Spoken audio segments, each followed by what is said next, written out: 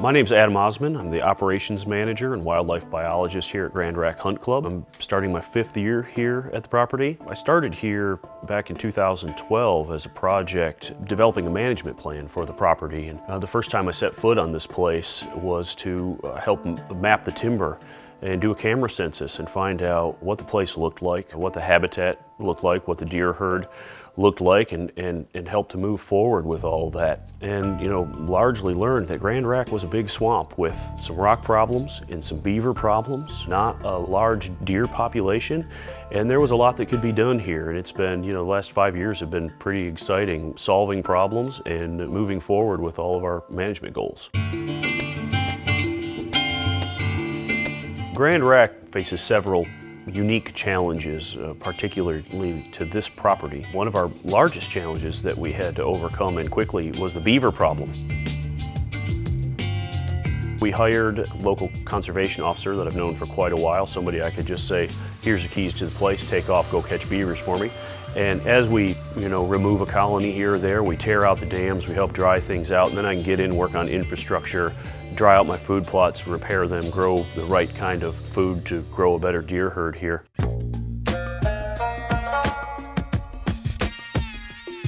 The project that we're on today is more of a courtesy to a neighbor. Part of what we're working on the property is putting up a 52-inch fence all the way around Grand Rack, which is the legal limit that the Wildlife Division will let us do. So we're putting up this 52-inch fence because we have the occasional trespasser problem, or we also work very hard on our coyote population, and we want to put this fence up to help keep some of those out. In building the fence, we found a certain area of the property where the fence line has to go along the property line that's inundated. And it's because of some large beaver dams that are right on the property line, and also some culverts on a road that marks a section of the northern property line. My first trip in here, there was fish swimming down the road ahead of the vehicle as we were touring the property, and that was because there's all kinds of creeks and ditches and waterways throughout this property, partly because of the large wetland reserve project. It just made great beaver habitat, so the beavers took advantage. It dammed everything up, flooded out roads, flooded food plots, and if you're trying to grow food for whitetail, the last thing you want are geese swimming in your food plots. So we had to do something about the beavers and in short order. So we want to pull our dams on the line itself. We want to pull the plugs out of those culverts, and it's going to release a ridiculous amount of water, millions of gallons without question. And when that happens, it's going to flow somewhere, and it's pointed right at a very friendly neighbor. Kelly is going to set some traps. We're going to clean out some of those beaver. They do their work at night most of the time, so if we can get all that rolling in the morning, we'll really move some water before the beavers have a chance to do anything with it.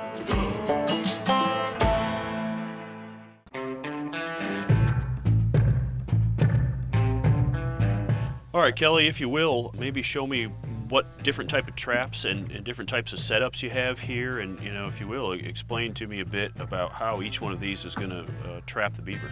Okay. First trap I got here is a foothold trap designed to hold the animal by the foot, either the front or the back, and we'll have the trap set up in shallow water and anchored out into deep water, hopefully 4 or 5 feet deep water, and catch the animal by the foot, and they go down into the deep water, and it takes care of them real quick. The second style of trap I have is a body grip trap. It's called a 330 conibear or body gripper, about 8 foot of chain on it.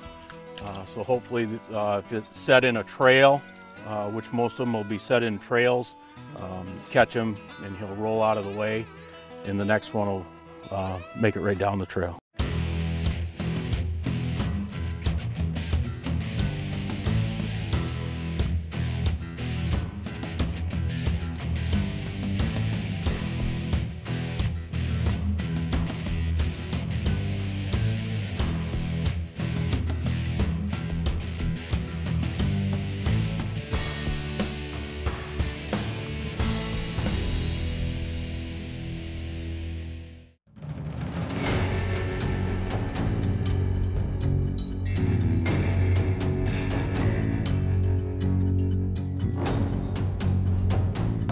Muskrats swim out right out in front of me out there, and there's a ton of muskrats here, so that's a consideration as well. Okay, we're on a beaver dam here.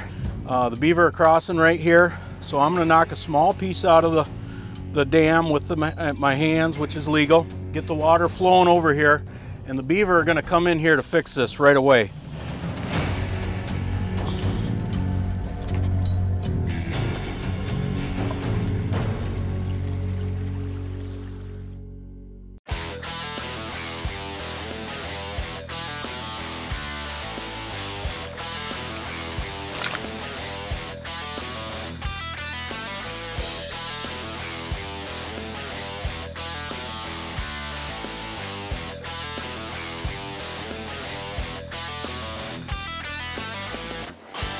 I'm gonna go make some other sets in this pond, and when I get done, I'm gonna come back and make sure there hasn't been any sticks or anything that float up into this trap. I'm gonna let this water keep flowing. Other than that, this set's ready to go.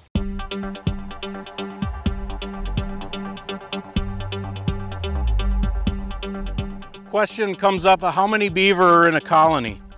And there can be anywhere from 1 to a dozen or more would be a lot. You look at the lodges, the size of the lodges, the number of lodges on the pond. This pond actually has 2 pretty good sized lodges on it. And then the activity on the bank, and I can see on the far bank, there's quite a bit of activity. We know this pond hasn't been trapped for 3 years. Saw multiple size tracks on the dam. There's probably 6 to 8 beaver.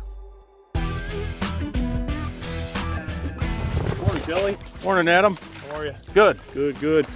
You ready to see what we've got out here today? Yeah, I think we should have a couple. How many traps did you end up setting? I ended up setting 6. 6. Okay, Yep. And that was a mix of leg holds and conibears? Both, yep. Okay. All right. Well, hopefully we've got a couple of those caught, and we can clear out some dam and move some water. All right, let me get my pack real quick and we'll get going.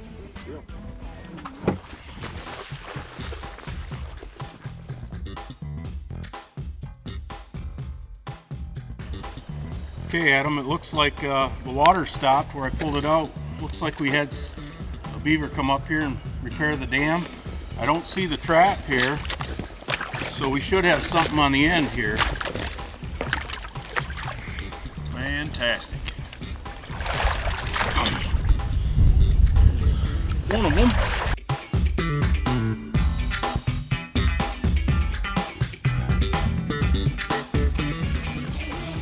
Yeah, this looks like a nice big beaver. This one's been giving you problems for years.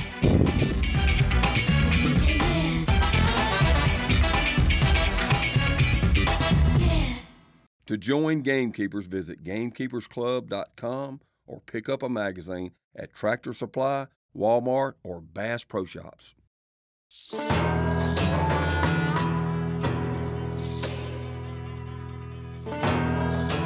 Another challenge that we've faced is just because of the geologic location of Grand Rack in northeast lower peninsula of Michigan. It's a glacial drop zone or dump zone. As glaciers were scooping out the Great Lakes, the rocks would settle to the bottom of these large pieces of ice and basically fall out at the bottom. And they were deposited all over this area. So it's a huge challenge trying to do much of anything without destroying equipment, let alone farming. This is a pretty mild field for us as far as rock content. We have to get those rocks out of the way, create as much surface area as possible to grow plants. At Grand Rack, where we've got a couple hundred acres that we're farming, we had to come up with a mechanical solution that got things done a little bit more efficiently for us. So we had to pick up a rock picker. Obviously, it's a very slow process, but it really cleans it up, you know, grooms your soil, levels things out pretty well for you, and it really helps maximize our farming efforts. Well, the rock problem is something that, you know, no matter how big or small your place might be, whether you're managing a 1/4 acre of a food plot or 250 acres worth of food plot, you want to maximize the efficiency of every bit of food plot acreage that you can come up with. Removing the rocks is just part of maintaining your food plot, right along with proper soil sampling and seed rates and all the rest of that. So it might only be within your means to go out and pick them up by hand and toss them off the side of the field. That works fantastic. Carry a bucket with you, you know, get them out of the away. Have somebody drive the tractor creeping along behind, throw them in the bucket, you know, peel them off. But whatever you're up to, no matter how big or small your place might be, you really need to manage those rocks if that's a problem you have, and get them out of your way. Trying to develop a healthy deer herd in this part of Michigan, we have lots of little issues in the way. Every place, no matter where you are, has hurdles to overcome. And in northern Michigan, winter is our big one. Winter's the problem. Well, it's not uncommon for us to have 18 inches to 2.5 feet of snow in the woods at any one time. It's hard to keep deer fed. And the primary source of food for deer in the winter comes from browse. And preferably for deer health, you want them to be eating young, supple shoots. At Grand Rack and all over northern Michigan, maple and aspen make up a huge staple for winter browse. From this timber cut, this is some stump sprouts from a maple, and almost every shoot on this maple has been browsed, so you can tell they're really hitting this hard. You have to look a lot closer on these aspen, and there's a lot more aspen out here for the deer to choose from, so each individual tree isn't hit quite as hard. But there's browse, particularly, you're always going to find it at the very end. They're going after that most supple new growth on these trees, something that is digestible. It's much more palatable. So if you're going to be eating sticks, you may as well eat the ones that are easy to digest. If we've got that 2.5 feet of snow on that particular day or that particular week, 1-year-old regenerating aspen stand is going to be above that, and it's going to be, you know, up a little bit higher even. So even on a small parcel, you can provide long-lasting winter food to really help your deer through the winter by having a timber cut every now and again.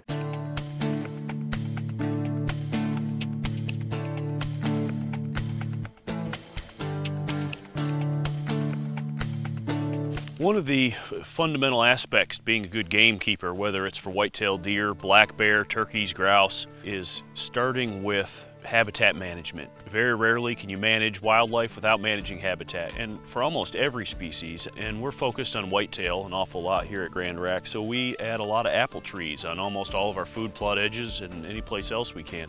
We're also in bear country, you know, as well, so between bucks wanting to rub antlers and bears wanting to get to fruit, we have to cage all of our trees.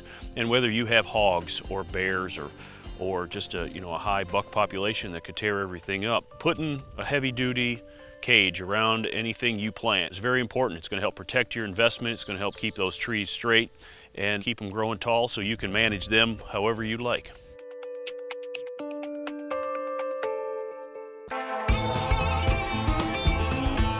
For anyone managing any kind of wildlife, you can easily find out what resources any particular species needs and requires. So white-tailed deer is easiest and obvious example. If you have a small parcel, look at what all your neighbors have or what the farm has next to you. Most of the time, like, a farm has a certain crop rotation that they stick with, and you can expect one type of crop or another. Look at your small parcel. Provide what your neighbors aren't. Water is often overlooked in wildlife management, whether it's whitetail or birds, whatever you're managing. So think about water where water is convenient to you. Maybe that is the one thing your neighbors don't have for a mile in any direction. You could go out, with a backhoe or a shovel if you've got the right geography and elevation, and just dig a simple little water hole. And it works great. It's a water source. Hunt over it. Use it as an edge, or put it in a place that's going to help funnel deer closer to your stand.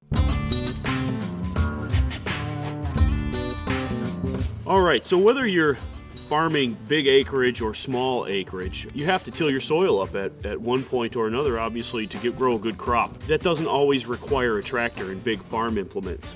Sometimes all you have available to you is a four-wheeler, maybe a drag harrow. We're about to go tear up about a 20th acre food plot. It's just something that we've built all by hand. Went in with a backpack sprayer, killed a couple of trees so the roots wouldn't sprout, killed off the existing vegetation, but we're just going to go in with this drag harrow, scuff everything up. And a drag harrow is an excellent implement especially if you're just planting small seed like clovers or chicories, or if you're into brassicas, anything like that. So you can disc it up with the prongs down and get your seed down and flip that thing over and just drag it along, and it'll cover your seed up just beautifully, and you're good to go.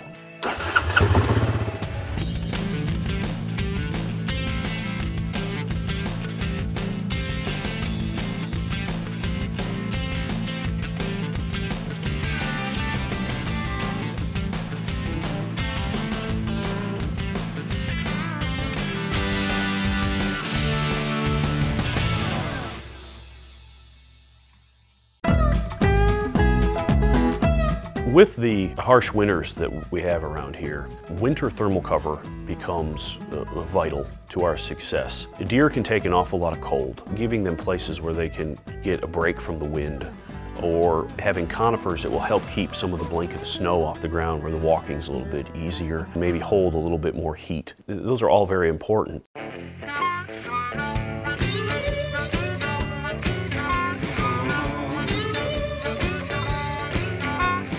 We plant a mixture in our thermal cover plantings of various native spruces and pine species, so we have some stand diversity, and we plant them pretty close together, knowing that in a few years when they get too close as they mature, they're going to try to shoot upward and compete for that sunlight. We're planting them, there's no real method. We want it to look natural. So most of these are planted in a sporadic manner with mixed species throughout. And because some of them are very tightly packed, that's going to, in the next few years, get us that dense windbreak that we're looking to get. We don't necessarily want them to grow tall. In a lot of these places, we're not trying to develop a future timber stand for revenue. So what we'll end up doing is in a few years when these trees are trying to reach up high, we want them to stay lower and bushier. So we'll probably have to go in and remove a few here and there just so the trees will calm down and they'll stay lower and develop these longer branches near the bottom.